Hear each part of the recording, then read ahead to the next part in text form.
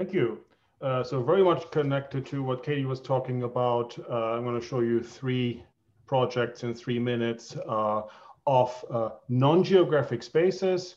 But interestingly, we can use cartographic principles and even GIS platform technology to present them.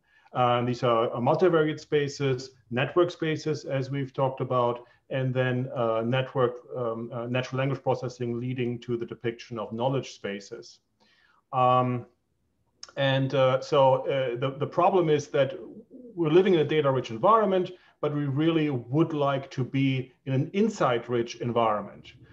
And how do you get to insight? You get to insight by providing context. So I would say that not data, but context is the new gold. And that's really what's been driving my work over the last 2 decades or so. And I want to highlight the 3 most recent projects where we're using cartography, cartographic principle, GIS technology, and apply that to non-geographic spaces. So first, there's coronavirus. So you've all seen the 2 billion views of the Johns Hopkins dashboard. But we can use the same GIS platform technology to present the concept spaces of coronavirus, from story mapping to dashboarding.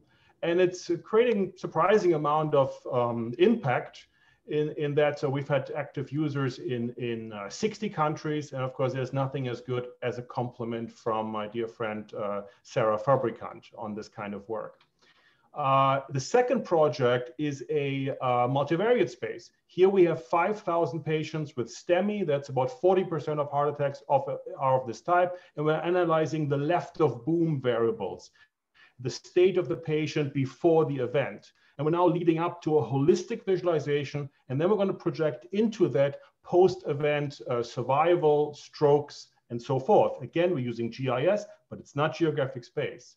And then finally, it's also time to move spatialization from the academic sphere towards real products and commercial applications. And we've been doing this with the Bookmap platform, where we have these interactive maps, very much like Google Maps, but they're not just pretty pictures, they're multi-scale, but they also have intense reference engines underneath, to where even coronavirus was already a concept present in these maps that we created pre-pandemic. And we're now building some interesting applications on top of that, really a new type of spatial analytics.